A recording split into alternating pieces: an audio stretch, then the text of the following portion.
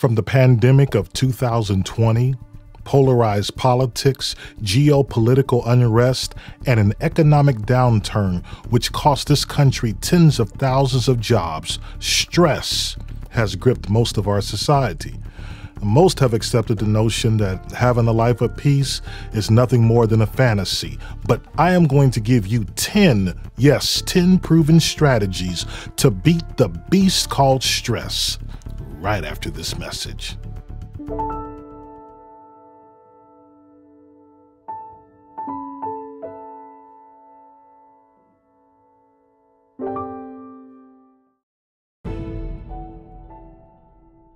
So determining whether the stress we are feeling is healthy or unhealthy is primarily how we respond to the stress.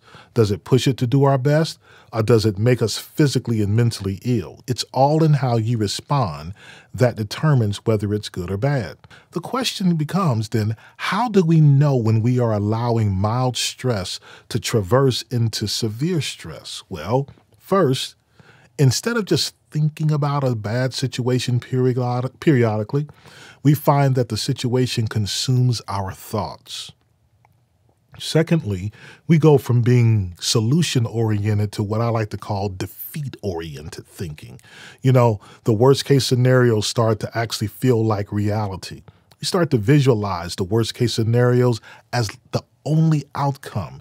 And this is the final stage of what we call worry. Finally, when worry is allowed to persist, the key word there is persist, that's when it turns into stress. Stress is like a weightlifter. Instead of putting that weight down, they're holding it 24/7. Now, you know that would literally destroy their body. But yet we think it's okay to hold on to mental weights without any thought that this just might be harmful. You have to verbally tell yourself, put it down. You're feeling stressed? Pull it down. You're feeling anxious? Put it down. Tell yourself, hey, put this down. Remember, weights are not meant to be held. They're meant to be lifted, moved, and then put down. Power tip number 1, just say no. Are you a charity? Do you have unlimited resources? Do you have unlimited time and energy? Now, if the answer to any of those things is no, then you need to learn how to say no to those that demand your limited time and limited resources. The stress of the obligation of having to do stuff for people, that's going to wear you out. We say yes because we feel like people will like us more. And boy, what a bad way to get into if we have to say yes to things so people will like us, so that people will accept us. And if we say no, people won't like us. Let's move on to tip number 2. Get moving. Exercise is not only about just getting your body shaped and perfect, but it has a wide range of benefits that can improve your physical, mental, and emotional well-being. You see, exercise, it's not just good for the body, but also it's good for the mind. Regular physical exercise and regular physical activity has been shown to reduce stress and anxiety by releasing a feel-good hormone called endorphins. This can improve your mood and promote a sense of well-being. Now, exercise also helps us to improve our sleep quality and increase brain function, enhance cognitive skills such as memory, concentration. So listen, if you want to boost your mental health, exercise is a powerful tool. Power tip number 3, practice mindfulness. Mindfulness is the practice of paying attention to the present moment, being here now. And you be in that moment with curiosity, but without judging it. You know, it involves fully engaging our senses and bringing our awareness to the present moment, whether it be through breathing or thinking, our emotions, our surroundings, but it's just about being fully present. When you're fully present, then you're out of the past and you're not in the future. You don't want to live in the past and you don't want to live in the future. Mindfulness keeps you in the present. And sometimes our stress comes from the fact that we're either caught up in the past situations or we're caught up worrying about future issues.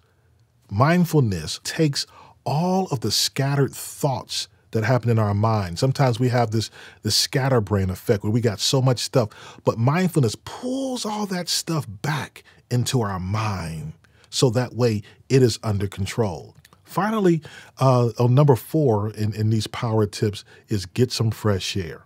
Spending time outdoors allows us to connect with nature. Nature can be very peaceful. I know there's been times when you've been inside and said, I just need to get some fresh air. And you go outside, you hear the birds singing.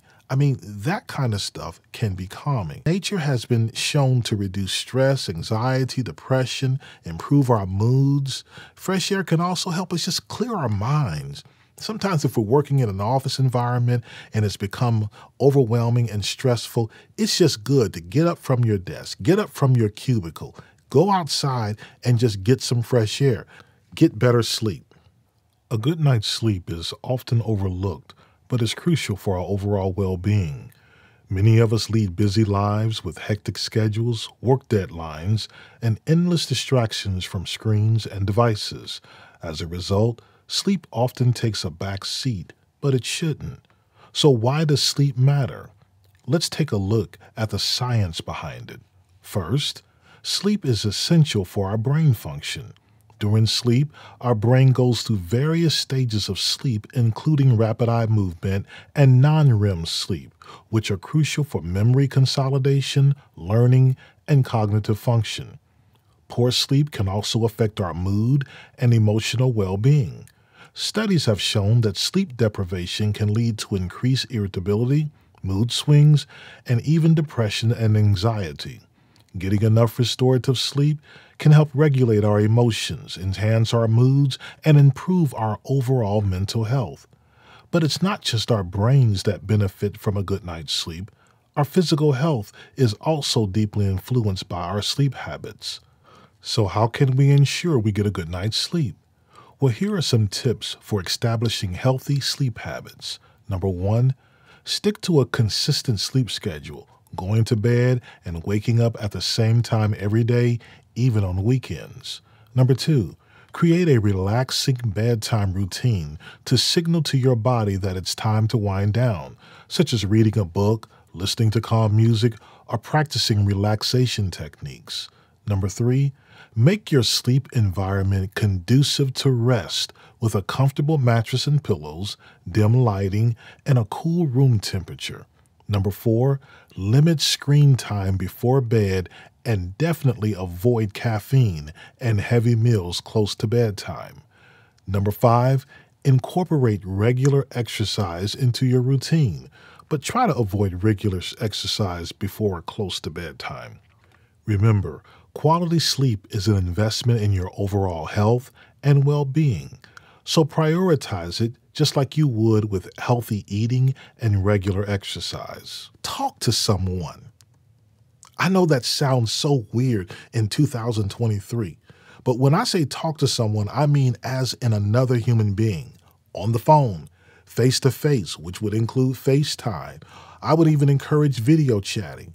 Listen, you don't have to call anybody to share your problems or that you're worried or stressing. Sometimes just hearing another friendly voice may be enough to lower your stress levels.